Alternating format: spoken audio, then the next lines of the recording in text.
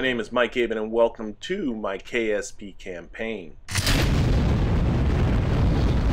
What you see here is the Columbia, my space shuttle, and this is a vessel you've seen a number of times before, so I thought we would watch this launch from the inside view this time.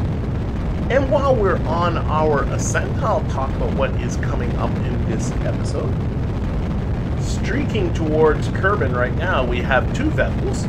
One is the Arm D, which is latched onto a D-class asteroid on its way for an aerobraking maneuver in order for us to get our capture around Kerbin. We'll later have to shuffle this asteroid over to Minmus, but that will be something for the future. We'll worry about it then. Right now, it's just going to be about getting that capture. Also streaking into space near Kerbin is the Kerion 1, which at the conclusion of last episode had completed its rescue of 4 Kerbals that were stranded in orbit around Minmus. And now I have a total of 6 Kerbals coming back, along with a Mark II cockpit that was recovered from Minmus's surface as part of a rescue mission as well. Oh, we are coming to booster separation. There we go. Okay, and why don't we take a look around this cockpit? I love, like, raster crop monitors, adds on all these wonderful screens. I got some cameras. Oh, there's Bill. Oh, Bill. It's not so bad. Bill, of course, is our engineer and co-pilot, and in the pilot seat we have Stella! Anyway, I'll talk about what this mission is in just a little bit. Why don't I keep talking about the Kerion 1? Like I said, the Kerion 1 is coming back with its 6 rescue Kerbals and a Mark II cockpit. And we need to get those folks back to Kerbin Station in low Kerbin orbit, and we need to get them down to the surface. Remember, the Kerion 1 cannot descend, and I have a new vehicle for that.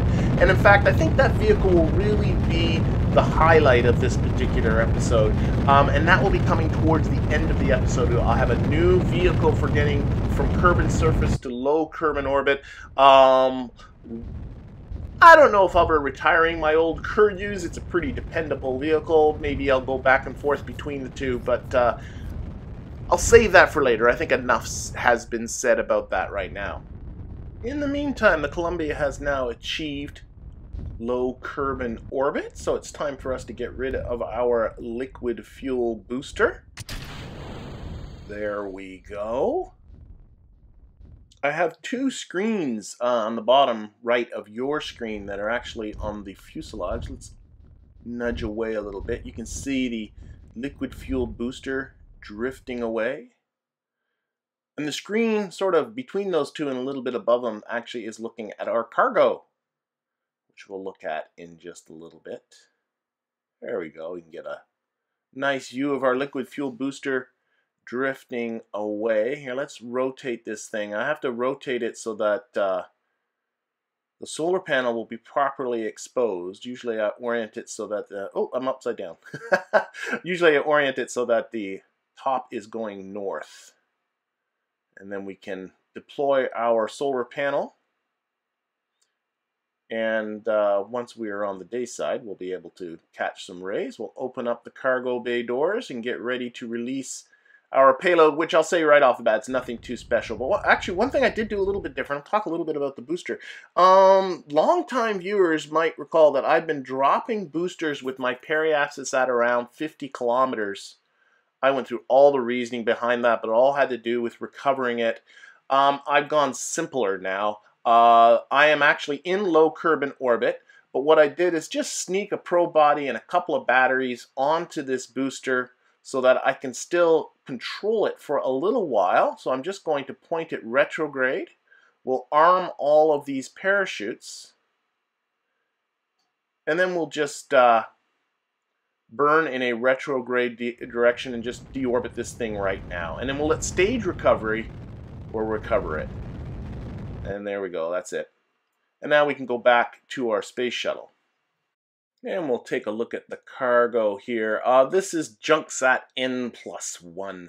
And the mission's really simple. It's a mission that I've botched now a couple of times, is to put a satellite into orbit around the moon. And it's not that the mission itself was particularly complicated. It was I was finding different ways in which to mess it up. So this is my third attempt at putting a satellite around the moon. This is built on the cheap. It's just got a little bit of monopropellant and some RCS thrusters in the back. And you might recall as well that I have called this before JunkSat M+1, so this is, I'm not changing the name. I am staying with the Soviet Luna tradition of when you fail missions, you pretend they didn't happen and just name the next one the same thing. So anyway, it is on its way. We will obviously set up an insertion burn and get it towards the moon, and we'll revisit it later as we attempt to insert it into its orbit. And then we'll obviously also deorbit and descend the Columbia and get it back down to the surface. And why don't we get ourselves over to some of the main missions I really want to talk about in this particular episode. But before we get to the Kerion and the RMD, I have a couple of things going on Kerbin's atmosphere. The first here is Carol at the KSC, and inside the vehicle is our engineer Willman, and this is the Model K2. You actually saw me starting this mission last episode and then realizing that I had somehow foolishly removed the life support from this vehicle, which it does require, even though we are clearly not very far from home and still in Kerbin's atmosphere. And we're just going around collecting science from biomes from which we've collected science many times before, but now I also have the gravioli detector, so we're collecting science with that as well, trying to scrounge out. I really need to start getting more science involved. And you can see the wheels. Look at that right wheel. I couldn't figure out what was going on with that. The wheels are somewhat botched. They're glitched up. This seems to be a problem actually since 1.1. I'm still working with version 1.1.2, by the way. I'd love to go to 1.1.3. Maybe that addresses these things. I don't know. It got me, though, quick saving on a fairly regular basis because I was having issues with the wheels. I have issues with crashing as well, especially if I use Kerbal Attachment System. And also connecting things up radially in the VAB was causing crashes. So I've gotten in the habit of doing a lot of quick saves. And that got me here, instead of quick saving, I ended up recovering by mistake. Which actually, by this point, I was pretty bored with the whole thing anyway. So, I mean, nuzzling up to these buildings is always a bit of a pain to get these little biomes that are in here by the buildings. And then Leah had to go out and collect all the science from the various pieces of equipment. And what's the game clock say here? Oh my gosh, like 42 minutes I've been at this, so I don't know. Maybe it was my subconscious getting in there and saying enough is enough. And that led into another trivial mission that again I will not spend hardly any time with. This is a bit of swatting a mosquito with a sledgehammer, I think. This is the Otter 3, the Panther afterburner equipped Otter 3, doing the short hop to the island airport for one of these anomaly hunter missions. This is the third time I've done this mission. I'm hoping that this will start spawning more missions. It seems every time I upgrade the my Kerbal Space Program to another version, these missions seem to reset for some reason. So we're here to do the mission. We're also here equipped again with a gravioli detector. Oh, graviolis. Anyway, and then Valentina's going to go out there. She's going to visit the pod that's here and go up the escape tower to complete what's required for this particular contract. And oh, what the hell? What went on back there? Something exploded. Oh. Looks like one of the landing gears is down. Probably blew up. Did I mention I'm having issues with wheel glitches since 1.1? Yeah, that's par for the course. But it seems Bill's okay, so we just finished off this particular mission. It also seems like the engines are stuck on for some reason, too. Well, let's check in on JunkSat N+1, which we started this video with, which is now ready to do its orbital insertion around the moon. Ooh, a little bit unstable there. Every time I thrust, it seems to want to yaw a bit to the right. Oh, well, I'll just have to keep it under control and just do puffs like this. The thrust is just being provided by linear RCS thrusters, so I don't have any throttle control really. I'm just tapping H, and if it gets too far off, I pull it back. Yeah, this is working. It ain't pretty, but it's working, and that's all I care about. Should be getting pretty close. Come on. Looking at the contract window there, we're just waiting for it to go green. It's got to be close. There we go. Okay, good stuff. All right, so that one is done. Contract complete. Excellent. Let's go on and see how our crew from the Kerion is doing. They are now zooming in for their first aerobraking pass. And the aerobraking pass itself went without any problems, though we are coming back from Minmus, so our orbit is a bit inclined. It's at an inclination of 9 degrees, and Kerbin Station is at an inclination of 0 in low Kerbin orbit, and you definitely want to make that change far away from Kerbin, where the inclination changes are cheaper. So the next time I was out, happened to be at the descending node out far away from Kerbin, I decided to make my inclination change out there. And that went no problem either. I got my inclination down to 0. Easy enough. I actually am comfortable as far as fuel goes, but then I recognize that I do have a bit of a problem. Once I checked when the Kerion was due to be back in Kerbin's atmosphere, I noticed that it and the R&D will be aerobraking within minutes of each other. I can't have that. I can't have aerobraking happening both at the same time, because I got to be with the active vehicle in order for the physics to work, or else I'm in a bit of trouble. So I had to make a little bit of adjustment with the Kerion.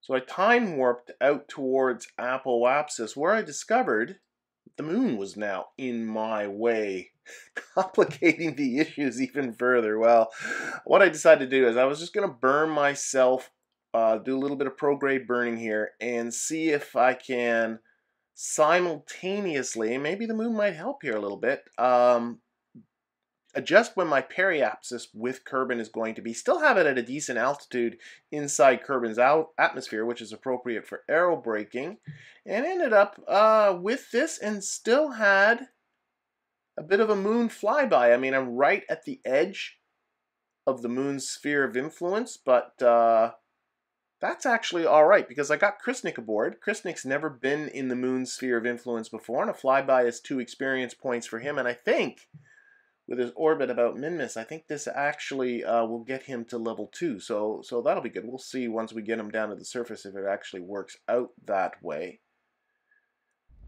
And once I got out of the moon's sphere of influence and checked to make sure that my aerobraking was still going to work all right with the Kerion 1, it was time to get to the R&D and get that pass out of the way. Okay, here we go. Closing in on, so we're going to put this onto prograde. I've done this once before with a B-class asteroid, and it worked pretty well. Despite my electricity failures, I had a failed battery thanks to dang it with that one, you might recall, and the thing was tumbling out of control, but I did aerobrake and get a capture. Now I have plenty of electricity. I think what I'll do is I'll put on both sets of these reaction wheels up here at the front to make sure I have the torque to hold that prograde vector. The solar panels don't seem to be collecting any charge, but nah, I got plenty of electricity to get through. It's not going to be an issue. So, yeah, we're on prograde vector now, so let's time warp down to the atmosphere. Get this show on the road and get our capture. Recall that I do need to get this around Minmus, but we'll get our capture first. I don't think I have enough fuel to get me to Minmus, but that's okay. Okay, let's stop time warp. Once this thing is captured in an orbit around Kerbin, it's pretty easy to go up and refuel it at our leisure, and then we can get it towards Minmus. Alright, we are solidly on the prograde vector. We're just going to need to ride this through. And whoa, hang on a sec. Whoa, the thermal percentage on Kerbal Engine. Wow, okay, that was a solar panel. Now it's saying the battery is heating up really high. Wow, that is a lot of heat. I'm not even that deep in the atmosphere yet. It's well into the 90s. I don't know what's going on. Hang on. Whoa. Ah! Oh my gosh, it's like this thing, the whole rocket's heating up really badly. Oh! Wow. That asteroid didn't seem to... Wait. I can save this. Wait, let's go back to the tracking station. Because, I think the asteroid is still okay. And if I can... I mean, obviously the RMD is gone. but if I can get back on the asteroid and still ride it through... Hopefully, I should be able to still get that capture, get the asteroid into an orbit, and then chase it down with something else, and hopefully be able to recover this thing. Okay? Whoa! Okay, oh, there's little bits left, but obviously, the RMD is just a string of debris right now. But I do have the asteroid, and the thing is, if its periapsis doesn't drop too low, I think it's around 24, 25, it's nowhere the periapsis is going to get that low. If I don't make it the active vehicle, atmospheric physics won't act on it. It'll stay in orbit indefinitely. The only thing I need to get here is a capture. Wow. I'm honestly kind of perplexed on what happened there. I did the RMB, and the asteroid behind a B-class asteroid acted as a very effective heat shield. You would think a much bigger D-class asteroid would even be better at being a heat shield. In previous campaigns, I've aerobraked asteroids a couple of times. I've never had that happen before. It was almost like the ship didn't have any kind of protection at all. Oh, man. Well, what I need... Oh, whoa, there goes a camera change. That is encouraging. That feels like a capture. Okay, we still have a lot of aerobraking to go. We are past periapsis. It's still hanging on. Oh, we are starting to get less heating. You can hear the sound coming down. That's good. Maybe there was a change with how the asteroid and heating and stuff goes with 1.1. Okay, my periapsis is around 37 kilometers. That's well above the level it needs to be at for this vessel, for this object to stay in orbit. My apoapsis is in the low 90s. And I'm almost out of the atmosphere, so it's not going to get much lower than that. And unfortunately, I looked this up afterwards. Kerbin's sphere of influence is a little over 84 kilometers. So although Kerbal Engineer seems to think, and the camera seems to think I have a capture, let's look out here. Yeah, here you can see I am due to leave Kerbin's sphere of influence. I don't know. Either I have a capture or I don't. And there's not much I can do about it right now. But I don't have really much time to mourn because the Kerion 1 was really hot on its heels coming into Kerbin's atmosphere as well. Thankfully, this was far less dramatic. And it got its orbit down a little bit further, lost a little bit more speed. It should be getting to Kerbin Station pretty soon. And in fact, that's going to have to be for next episode because right now, well, we need a vehicle to get these folks back down to the surface. Actually, I do have 2 Kerions attached to Kerbin Station, each of which can bring 3 Kerbals back down to the surface. But the issue I keep having with the Kerions is that it can only carry 3 Kerbals, and I'm perpetually having, because of the rescue missions, more Kerbals in space than I have the ability to bring back down. So this particular vehicle can carry up to 6 Kerbals, though right now it's only carrying 3. As you can see, it's got Stella and Shellcow and Carol aboard. Actually, Shellcow was a bit of a mistake. I meant to have a pilot, a scientist, and an engineer, and you can look, I have 2 scientists. I got Shellcow and Kristnik mixed up. Kristnik is my engineer. He's the one that should be here. Actually, I got another vehicle that's going to be on its way up soon, next episode, to help bring down that Mark II cockpit that the Kerion is carrying, and so I can bring up some more Kerbals with that. We'll do a lot of crew shuffling and get Kerbals that have been in space for a long time back down to the surface. Our orbiter, of course, is underneath that fairing. You'll be seeing it very, very soon. One other nice thing about this particular vehicle, as you can see, it has a single-stage lifter. That's always kind of nice, cutting down on costs. I guess one hint as well is I'm using a little bit of infernal robotics. As you can see, I brought up that servo control. Okay, you know what? I think it's time to see what's underneath here. I got me a plane on a stick. Oops, it's upside down. Let's roll this around so you can see it properly. And I got some infernal robotic hinges. So let's fold out the wings. Come on. Oh, wait, I'm going the wrong way. There we go. Ooh. Yeah, it's a very, very simple craft, as you can see. Very small, pretty lightweight. That's why I can get away with just the single booster lifter, bringing it up. Oh, let's put the lights on, and I do have a Communitron I need to extend here because, again, there's a probe core in this booster, so I can deorbit it later.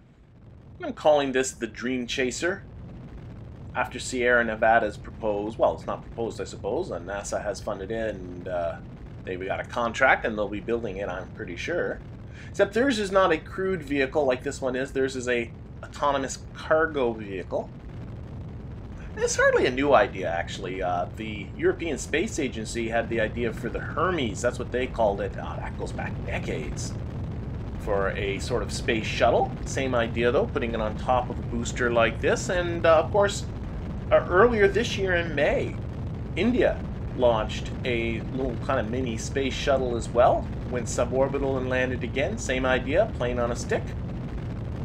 So it's not a new idea, but it's a very efficient idea. It's a very, and in Kerbal Space Program, it's pretty easy to build these kind of things. You don't have to stick them under fairings like I did. I just did it, I don't know, I thought it was easier. It will fly. There we go. We are in orbit. Okay, we will circularize. And then we'll get ready to detach our orbiter. This is a very simple craft. You can see most of it's made up of simply a Mark II cockpit and then the 4-person crew cabin. It's got a little bit of monoprop. The only monoprop is in the cockpit, and then I added 2 of those cylindrical monoprop containers, and that's all the fuel it has. Powering it are 2 of those puff monopropellant engines. And that's it. And that's enough. That gives it about 250, a little more than that, I think, of Delta V. That's enough to get it up to the station, get it back. That's all I need it for. There we go. And it's got its docking port at the back end, and the aforementioned puff engines are very, very small and fit radially and comfortably sit on either side of the docking port. I went with Dream Chaser. Didn't Kerbalize the name. Number 1, because Cream Chaser to me just kind of felt wrong. I wasn't going to call it the Cream Chaser. And secondly, I don't. There was a modder that made an actual Dream Chaser mod, duplicating the idea, and the lawyers from Sierra Nevada said you must change it, and now it's called the Dreamer mod. Very cool little plane. I don't use mods like that. I tend to like to build things from, rather than these pre-built ones. But that annoyed me so much. I hate when these sort of corporate types get in there and it's so short-sighted. Like, it's not like this modder is your competition or they're making money off of it. They're promoting your products. They're promoting your idea, and they have, like, a beeline right for where your target fans are going to be. Just bugs me. So yes, this is the Dream Chaser. As you can see, we are just about to our berth here. Starting to wonder if I should put another docking node onto this station. This is feeling really crowded in around this middle part here. And these 3, of course, will be joining Bartner and Bob, who are right now aboard the station. in addition to the 6 aboard the Kerion 1 that will be coming this way. So this station is going to be crowded pretty quickly, but we'll be taking a lot of them down almost immediately.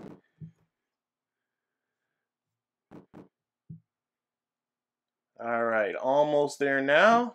Turn off the reaction wheels. And we'll see how this all looks like. Boom, there we go. Let's zoom in here. This is looking all right. Ooh, it's a little tight. That one control surface on the port wing. Pretty close to that monoprop tank. Yeah, maybe another docking node might not be a bad idea.